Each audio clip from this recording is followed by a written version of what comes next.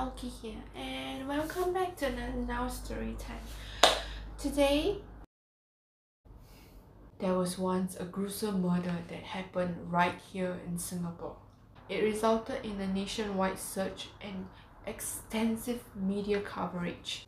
The life that ended happened in the most despicable and unimaginative manner to a girl named HUANG NA. She was only 8 years old. This nightmare began when she went missing on the 10th of October 2004. And subsequently, her body was discovered in a cardboard box at the... Oh my god, Subsequently, her body was eventually discovered in a cardboard box at Telok Blangah Hill Park. On the fateful day, HUANG NA, a primary 2 student from Jing Tai Primary School, went missing from Pasir Panjang Wholesale Centre. That was her frequent hangout spot after school as her mother works there. HUANG NA's mother is a Chinese national named Madam Wang Shuying. All this occurred during the period that the mother was back in China. She left her daughter with the friend. You will know more about the friend later, but So once HUANG NA was declared missing, many interrogations happened and most of the workers and shop owners at the wholesale center was questioned. However, one person stood out and captured the attention of the detective. Tuk Leng Hao, a 24-year-old vegetable packer, and he was questioned twice by the police. It was later revealed that he was Madam Huang's colleague, and for a short time, he lived together with HUANG NA and her mother. Due to HUANG NA trusting Tuk Leng Hao, the most horrible, inevitable thing happened. So I am going to talk about it right now. It's a bit messed up, but bear with me please. Once Tuk Leng Hao was under suspicion for being a murderer, the police wanted to interrogate more and wanted him to take a lie detector test.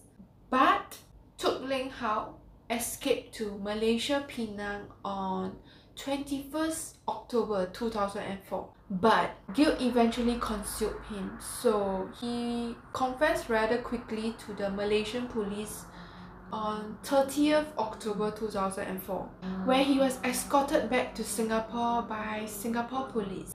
That's when shit went down. He explained the whole murder scene by scene to the police. Wikipedia said that Tuk Leng Hao admitted strangling HUANG NA with his bare hands in the storeroom in Block 15 of the wholesale center. He had lured the girl into the storeroom for a game of hide and seek. According to court testimonial, Tuk Leng Hao stripped HUANG NA naked and bounded her. She knocked her head accidentally against some boxes and went into fits, choking on her own vomit. Tuk Leng Hao panicked and eventually strangled her to death. He checked if she was still alive by strangling her 3 times on the back of her neck. What? After she died, Tuk Leng Hao wrapped HUANG NA's body in plastic bags and put them in cardboard boxes, which he had sealed with scotch tape. The box was eventually dumped at Telok Blangah Hill Park. So right after he confessed to the murder of HUANG NA, he hired a lawyer. He decided not to testify in court. Anadan, his lawyer, raised 2 defenses to support him. The first was the prosecution did not have enough evidence to prove that it was Tuk Leng Hao who took the life of HUANG NA. Basically, it was saying that there was not enough evidence to prove that he did it. So that was one of the defense. The second defense from the lawyer stated that Tuk Leng Hao was not in her right conscious mind when the whole incident happened. So basically he's saying that Tuk Leng Hao was not aware of what was happening. However, with the 2 defenses brought up by the lawyer, Tuk Leng Hao was still convicted of the murder of HUANG NA and was sentenced to death. He appealed against the conviction and the death sentence to the Court of Appeal. But it was unsuccessful, despite the 2-1 opinion of the extent of his involvement in the case. One of the 3 appealed judges, Justice Kan Ting Chui, pointed out that there was no conclusive evidence to link him to the case. However, one of the two judges, former Chief Justice Yong Pang Hao and Chief Justice Chow Hit Ting, agreed with him, resulting in the rejection of Tuk Ling Hao's appeal. After Tuk Ling Hao's appeal was rejected, his relatives obtained signatures from the public to support a petition to spare Tuk Ling Hao's life.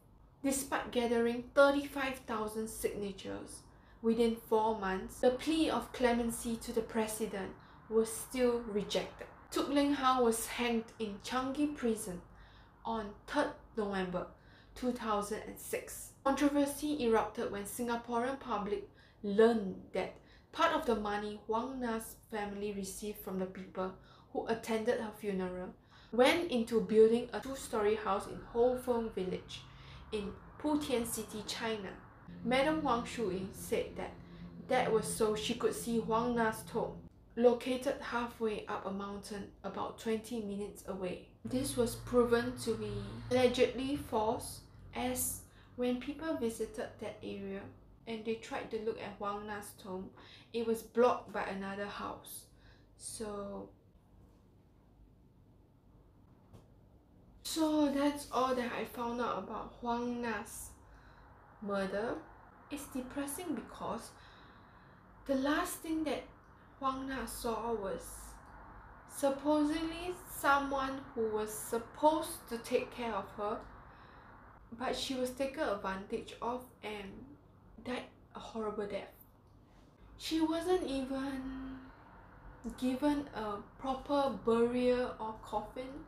Her lifeless body was stuffed inside a cardboard box, just like she was a vegetable. She was a human being. How can you just stuff someone in a cardboard box?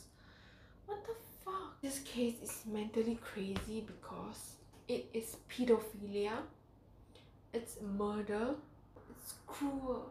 How can you do that to your fellow human being? So I'm gonna end the video here. Please remember to like and subscribe. Come back next week for another Now Story Time. Cool. I have no words to describe but just to say what